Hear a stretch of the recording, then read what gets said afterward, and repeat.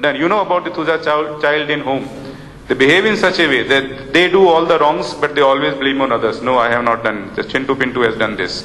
So they are in habit. They create such an aura around.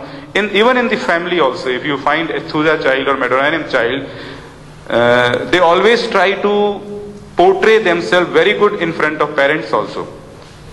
Because they know that internally they are not so good. They are having a typical psychotic trait in their body, and this trait is not a positive trait. So they try to hide their internal weakness by becoming more and more good people outer side.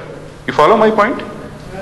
Yeah. So that is the basic feeling of Madhurayanam also. They feel they have some internal problems, internal weakness, internal bad habits.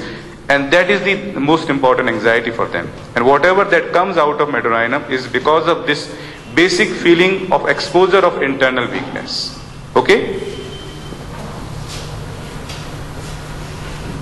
Then you about the basic feeling of syphilinum. Syphilinum is not yet that explored as the other nosodes are.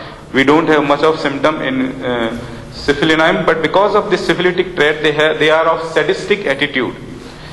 You know sadistic? Yeah, sadistic attitude. They feel pleasure in putting others in pain. They feel pleasure in putting others in pain.